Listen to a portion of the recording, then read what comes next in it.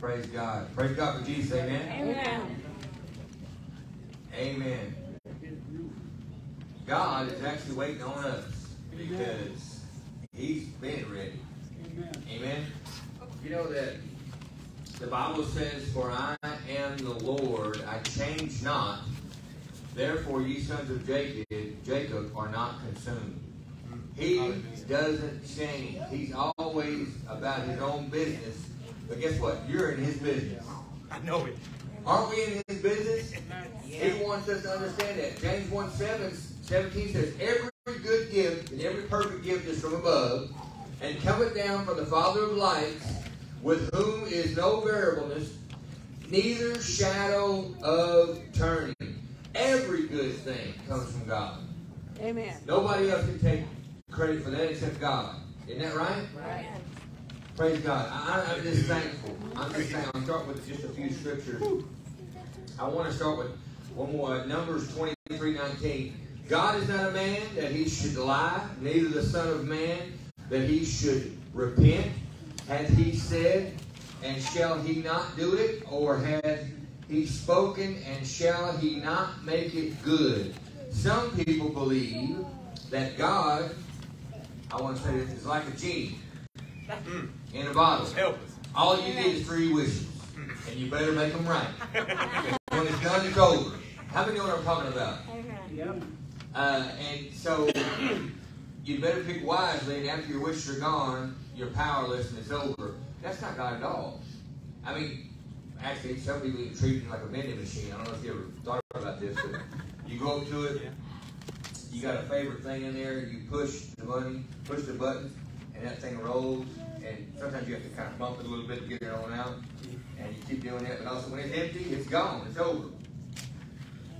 He doesn't run out of power. Yes. He doesn't run out of anything like that.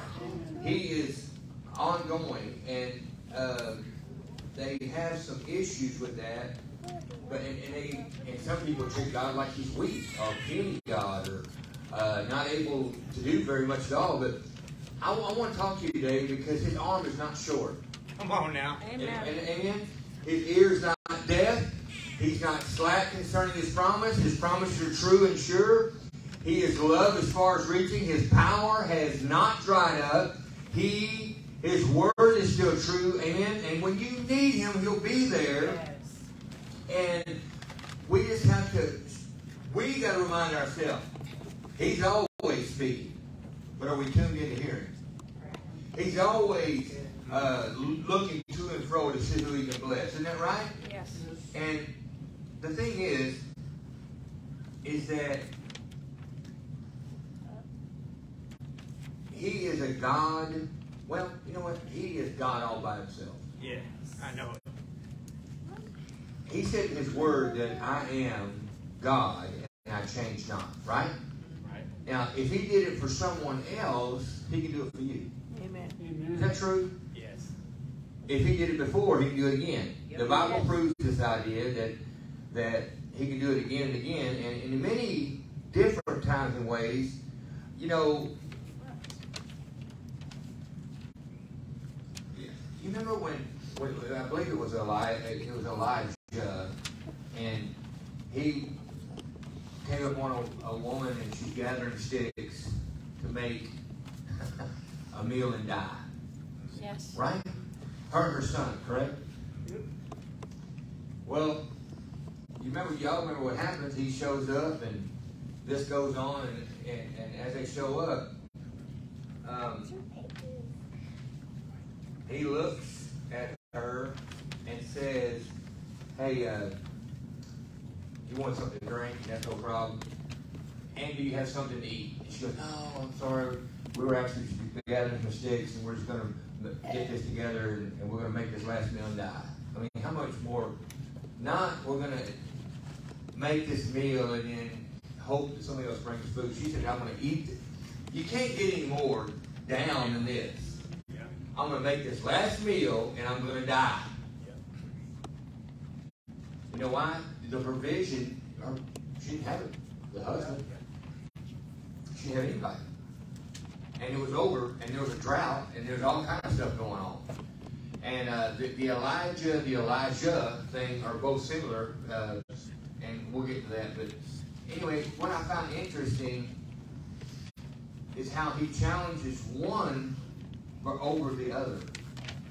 He looks at, Elijah looks at her and says, okay, make me a little cake. Make me a little cake first, and then one for you and your son. You know, if this is my last meal and I'm going to die, if somebody wants what I've got and this is my last meal, I have some different words for you then. I'll bless you. How many know what I'm talking about?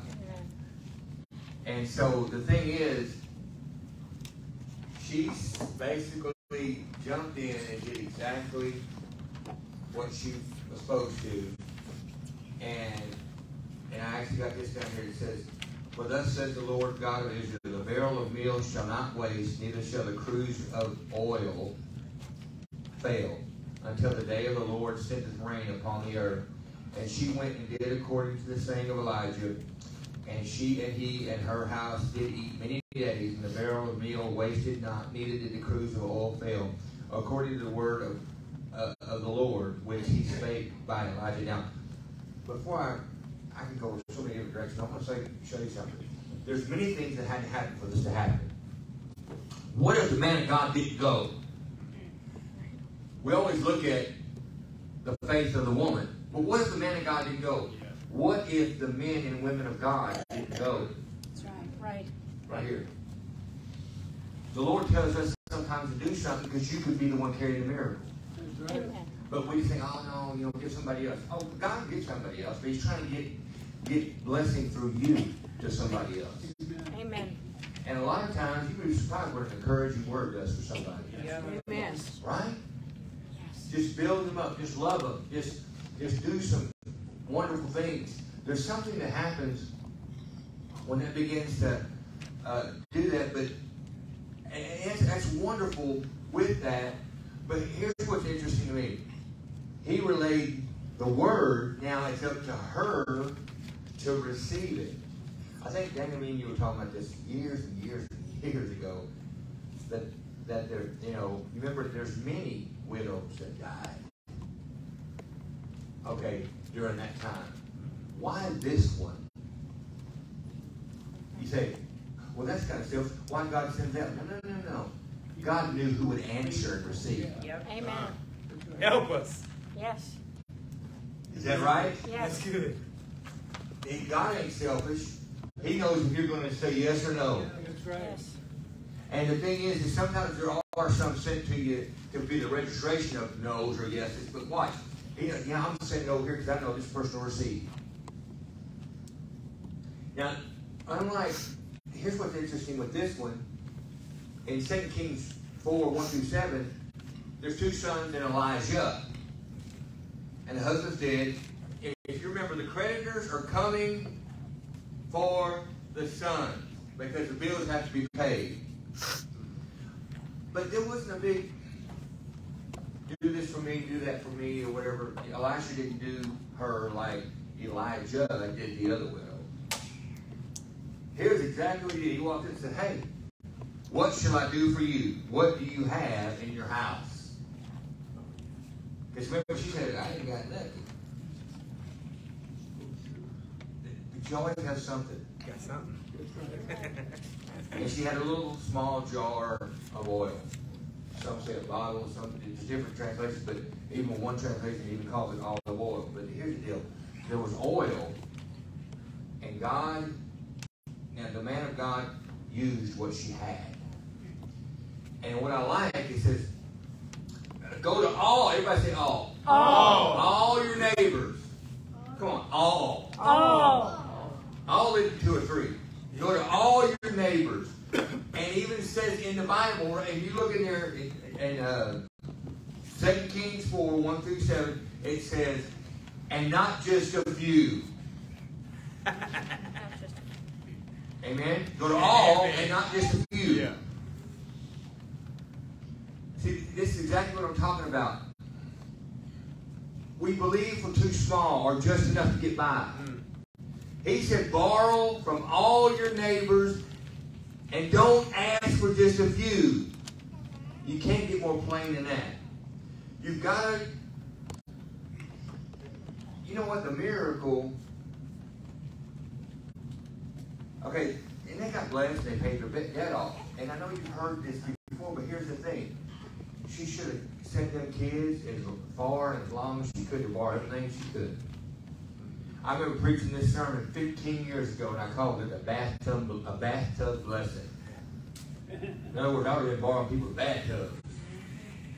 You imagine? Now, oil was important and expensive back then, and you could make a lot of money selling it. But isn't it interesting that the oil only stopped when her belief stopped? Yes. I'll say it again. The oil stopped when her belief stopped. What do I mean by that? When they ran out of vessels. That's right. It says the oil continued to pour and come out until there was no more vessels. Because she was trying to bring another vessel. There is no more. Whoop, oil stopped. I said there'll still be born. And she'd probably still be alive. You know, all these years later. You know, and the thing is, there's things that happen all throughout our life, and it's really amazing. I'm kind of showing my age with what I'm about to say, because some people might not even know this person I'm about to say. Man, has anybody in this room ever heard of a boxer named Ernie Shavers? Okay, Ernie Shavers was considered, if you Google him, the hardest puncher of all time. And how do you remember the Arsenio Hall show? Yeah. Okay, on the Arsenio Hall show, Arsenio Hall had Mike Tyson, Muhammad Ali, and what other boys? Sugar Ray Leonard. Sugar Ray Leonard. Sugar Ray Leonard on there, and they're having a good time. You know how silly Arsenio Hall is. And they were all talking about who's the best, who's this and that. And Mike Tyson and Sugar Ray Leonard were pointing to Muhammad Ali. He was the best. He was already talking slow, and he's already had those problems. You know, Muhammad Ali, he lost his speech eventually.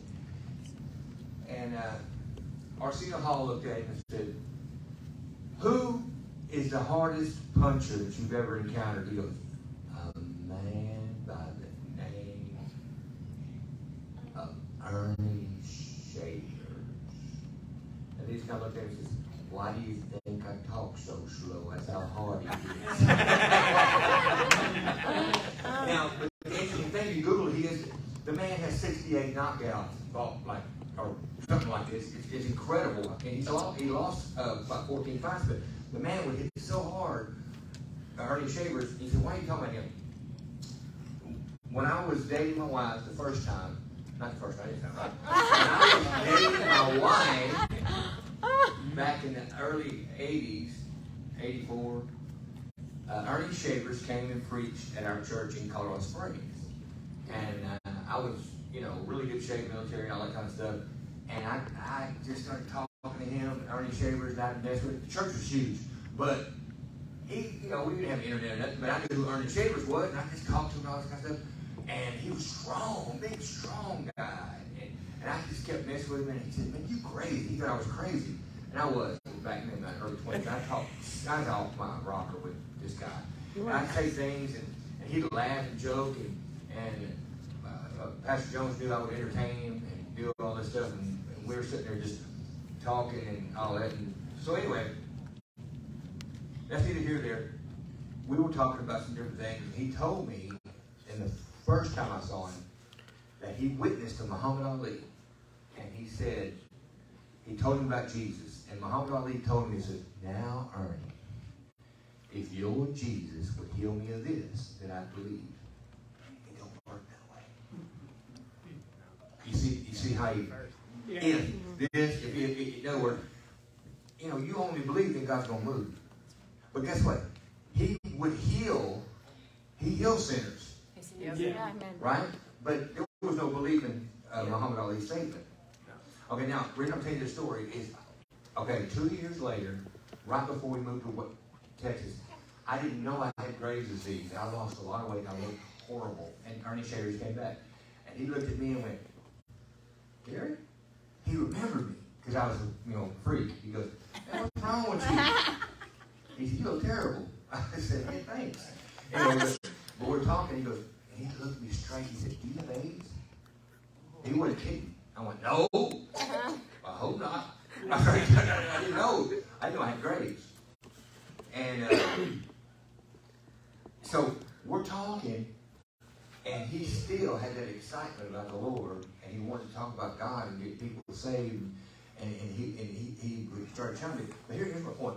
I'm sitting around a professional boxer, and I just kind of took it like he's just there and all that, not realizing sometimes you're in the company of somebody that's important, right? So anyway, that's a whole another story. Of course, God healed me in grace, and I got healed, and it was later, and different things happened. That's good, but that's not where I was going with the story.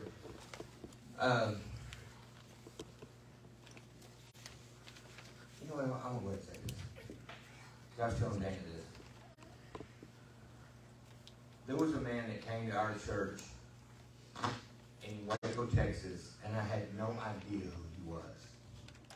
I wasn't even reading the Bible. And this was back in those days, in the 90s. And I just didn't read the Word. I didn't know. I was sitting in the presence of a powerful man of God. And he came to our church as a guest speaker, and he spoke. I thought, man, this guy's got the Bible memorized frontward and backwards. He pulled out these cards out of his pocket. He's talking about how he memorized things. He keeps in his pocket to get memorized. But guess what? It wasn't just memorization. He had a relationship. And he talked about prayer. And he got me really excited. And it lasted a week, and then I forgot all about it. Okay? I'm just being real blunt with you, honest. So, anyway, I thought, wow, that guy's cool, you know? And I'll say his name, but some of you may know him, some of you may not, but his name is Charles Capps. And Charles Capps, I'll fast forward 10 years later, and when I got faith, and I got pumped up and got excited, and I like guys like Creflo Dollar, and I like guys like Kenneth Copeland and stuff. Well, Charles Capps was their guy. That's how important Charles Capps was. Charles Capps ignited the fire in Creflo Dollar. Charles Capps ignited the fire in Kenneth Copeland. Matter of fact, Charles Capps passed away in 2022. And but this guy was so on fire. But anyway, I'm sitting here in the presence of a man that could if I would have just saw him back then, I would have caught the word earlier. How many know where I'm going with this? Yeah. But sometimes you're around people. I think with Dana, when he was a teenager, I mean, Catherine Kuhlman came, you were a teenager, right? Yeah, he came to that same church that we went to. I mean, I wasn't there. Dana's way older than I am, so I wasn't there. But the thing is, but see, there was no internet or nothing, but it's just another person to some people. Sometimes we need to glean from people. That's right. Catch from people. Amen? And so back to this. It says, so she left him and shut the door behind her sons and were bringing her containers. She poured oil. I know I said this, but I want to read it.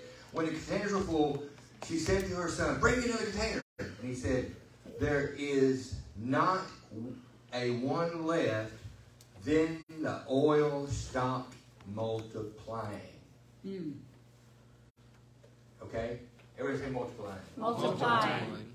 And then she came and told the man of God, he said, go sell the oil, pay the debt, and live with your children, and everything's going to be great. See, God did it once for the widow of Zarephath, and God did it again for the widow of Bethel, but through two different men of God. Yes. Amen. Okay? Two different ways. I promise you that God is sending people to you trying to get something to you, but are you willing to receive it? We've got to be able to receive it. And the enemy wants to destroy us. He wants you miserable. He wants you destroyed. And guess what? We are not bound by physical nature. Amen. We have a supernatural God. Yes. We have got to start looking at supernatural places. You know, we can't say, well, this is going to happen. This is going to, no. Start believing God to do something. Amen? We've got to start trusting Him. Yes. You know, we know that Moses parted the water, but he had to take a step of faith, and he stuck the rod out. You realize what I mean by just doing that? How about, Elijah, when he walked over and the water parted, he did it. Elijah saw it, and it worked. I love how Elijah, when he got a hold of the mantle, he went over, where's the God of Elijah? Right?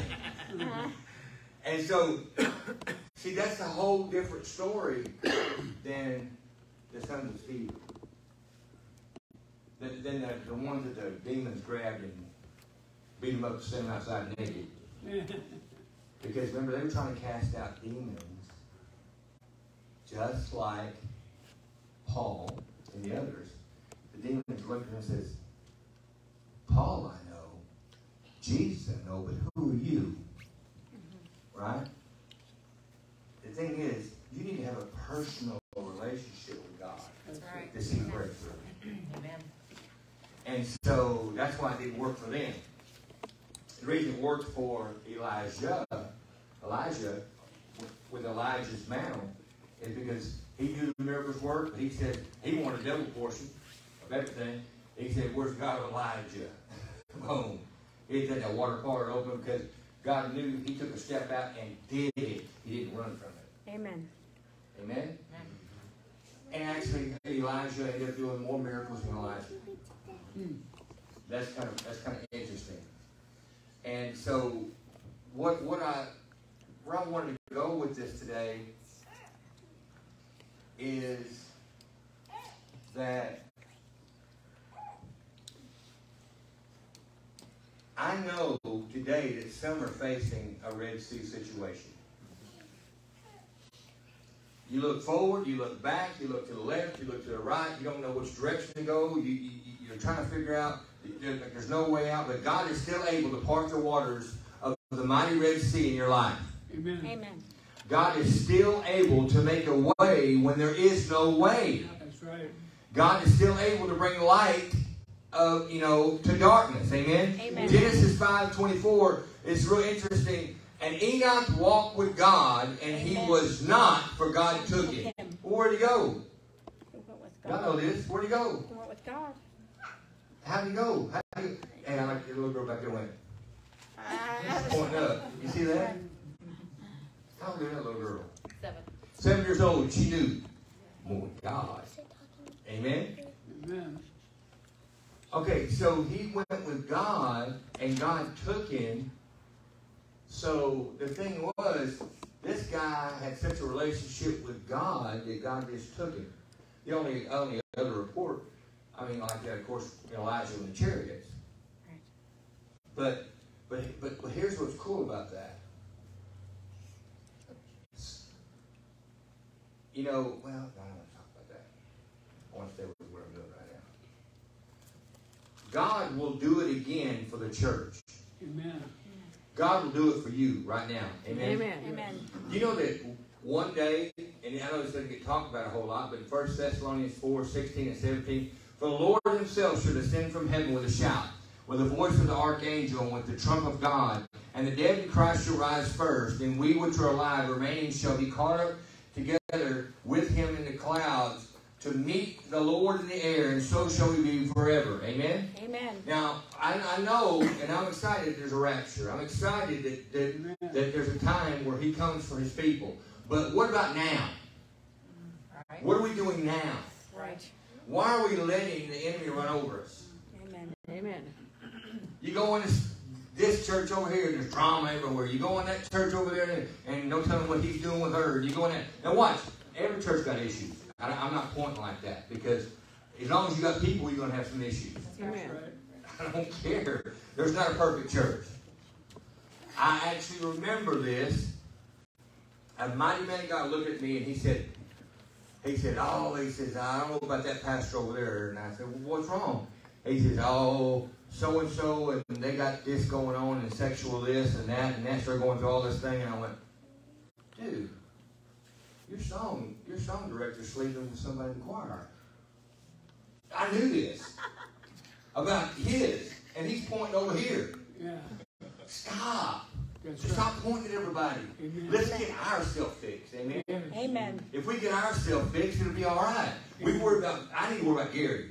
That's right. Amen. Now I'm going to pull everybody else up, but let's not. Don't let people rob you.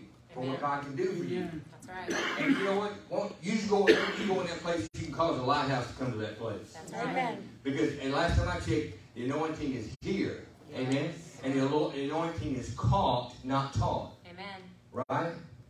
And so, you know that in Acts 10:44 through 46, it says, while Peter spake these words, the Holy Ghost fell on all them which heard the word, and they of the circumcision which believed were astonished, and many as came with Peter, because the Gentiles also poured out the holy gift of the Holy Ghost, for they heard them speak with tongues and magnify God. Amen. Now, if you think about that, and you put this with Acts 19:6, and when Paul had laid hands on them, the Holy Ghost came on them, and they spake with tongues and prophesied, and poured out the Holy Spirit on the day of Pentecost to the 120. And then he poured out the Holy Spirit again to the house of Cornelius. We need the Holy Spirit. Amen. Amen. We need the Holy Ghost. Big time. We need him in our decision making. Yes. Amen. And the thing is that a lot of us think, oh, you know, I can do it without him. No, we can't. And so, if God poured out the Holy Spirit once for someone, he wants to do it again today for you. Amen. And he's able. God has proven himself time after time. I mean, when Jesus walked around, did he heal sickness? Yes. Right? He did. I mean, did he help people? Did he cause Peter to go down and pick up a fish and pull a gold coin out of his mouth? Yes. Oh, come on, man. I think we need to understand that there was peculiar things that happened because God doesn't want you to think it has to be a certain way. He wants to bless us, but are you willing to take the blessing the way he wants to give it to you? Amen. Why do we say, I want it to happen this way and that way? Well, you just confine his hands. Right? See, God proves it over and over and over. In sickness, he's healed. In financial problems, he has been a provider. In trouble, he's been a savior. In a crisis situation, he's been a waymaker. In the storms of life, he has been a shelter. In the loneliness, he has been a friend. God is here now, but we've got to believe, because guess what? If the enemy can get you to stop believing, you're going to stop receiving. Right. Right? Right. He does not want us to believe.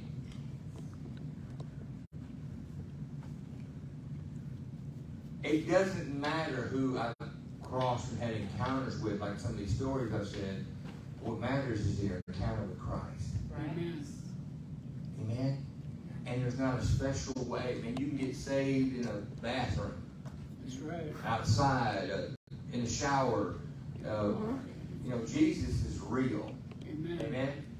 How bad do you want what he has for you?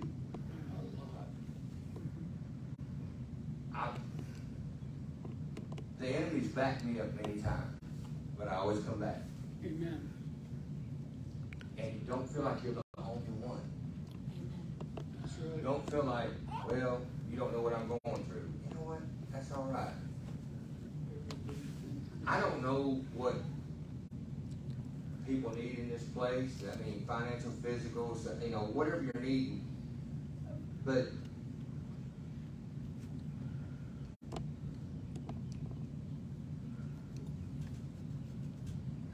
I wasn't going to say this, but I'm going to say it anyway. I think people set standards that's none of your business to set a standard for somebody else.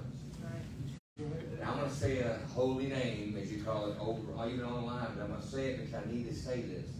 And you can check me on this on Google. But John Wesley, have you ever heard of John Wesley? He started the Methodist Church, him and his brother. John Wesley, there's a great story. That's the guy, if you remember when Billy Graham was a little kid, or not a little kid, when he was young, and he got to go over there and he had their little knee prints, and he put his knee prints, and he said, God, do it again, but do it through me. Billy Graham story, okay? That was in John Wesley's house. Well, John Wesley has a great track record of what he done, but watch. John Wesley said something that bothered me really bad. quoted this, and you can Google this. He said, I don't have much use for a man that don't pray 4 hours. I thought, well, you don't like me then. Now, here's why I'm saying that. And I have to say this. I don't think it's in the number of hours. You say, well, that's what people say, don't pray. Hear me out. It's your intimacy with the Father that causes breakthrough. You spending time saying, okay, well, I've got to do it from 4 to 8. Well, I haven't found anywhere where it says you got to pray from 4 to 8. That's right. That's right. You know what? Continually. Well, you know what? He said, okay. Actually, if you look at Jesus said, here's how you pray. And he gives us a prayer. I think that thing will last like a minute. Right? Yeah. Right? He said, pray like this. And he gives us a way of praying. So, but watch. We can pray without, praying without ceasing is not going into a closet shutting down for 4 hours. And don't get me wrong. The more intimacy you have with the Father, I get it now. Because I'm actually spending time with the Father. Like I should. But you can pray while you're driving in the street. Yep. That's right. You can pray when you're working, or you can pray under your breath. You can do this while you're in the shower. You can pray without ceasing, because people will take it literally. Well, I need to stay up all night, never go to sleep again, or I'm not praying without ceasing. Are you silly?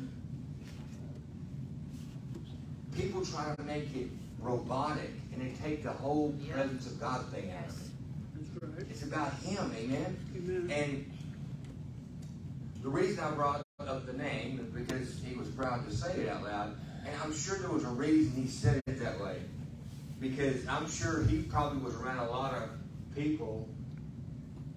You know, I can't even say it because I can't speculate why he said that. But y'all been around people and you know how people can rub you.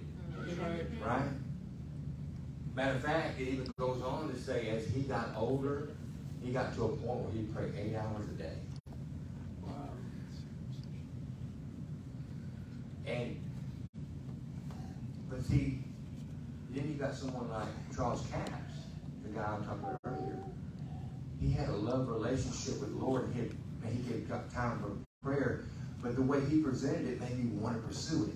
You see the difference? Yes. Yes. Not like it's unachievable. There's people that say, you've got to pray this many hours, you need to read 25 chapters a day, and you got to go do this and go pray for you do this. No. I want to do what Jesus tells me to do. That's right. Amen. I want to be led by Christ, but we got to be willing to listen. Amen. Because you'll see breakthrough after breakthrough after breakthrough after breakthrough. And you'll see things begin to change and lives begin to get well. You know, for like this lady right here in the front, for her to be in a hospital bed and it's over, to up and walking in 2 weeks. And for her to be moving around, I mean, she was in a wheelchair. Yes. Amen? It was so bad. I mean, the enemy was tearing her up. But guess what? God had planned. That's right. Amen. Amen? Only believe. That's right. Only believe, praise God. Amen. My freezing the kids over there? No, they're fine. Amen. Let's stand up.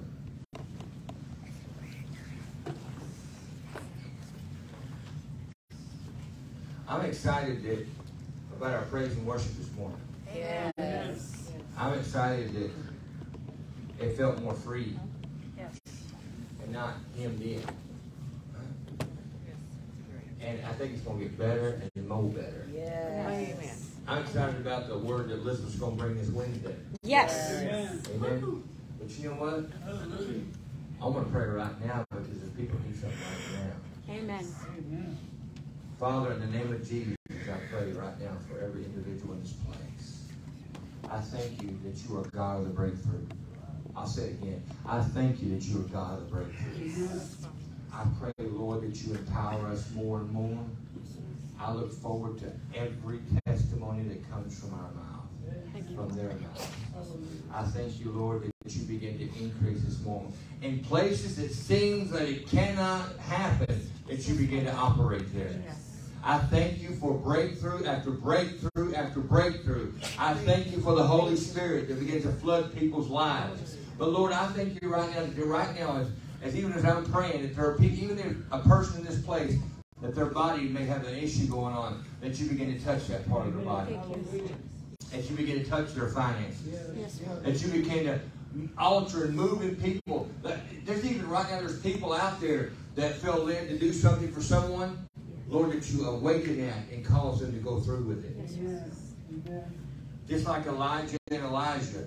Are the men and women of God willing to go forward and do what they're supposed to do so people can receive? And Father, I thank you as you touch the people here. I pray for marriages in this place. Thank you, Father. I pray for marriages. That you enrich marriages more and more. I thank you for relationships, God. I thank you, Lord, as you begin to pour out more and more. And even give us unctions, God, to witness to people about you, Christ. That people are led to Jesus.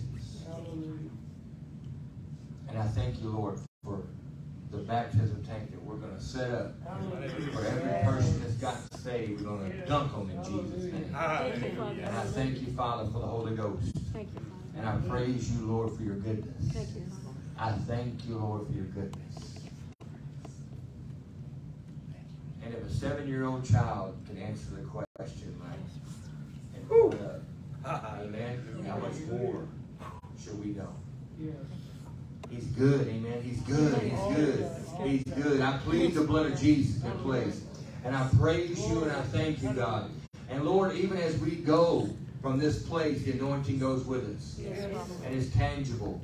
And some people are going to actually come up to you and approach you and say, there's something about you. I just feel like I'm supposed to come up to you. And you begin to tell them about Christ and their life has changed. I thank you, Lord, for your goodness, Lord. I thank you for your goodness. I thank you for an outpouring. I thank you for an outpouring. I thank you for an outpouring. I thank you for loving us. I thank you for being with us. And I thank you for who you are. In the mighty name of Jesus. And all God's people say it. Amen.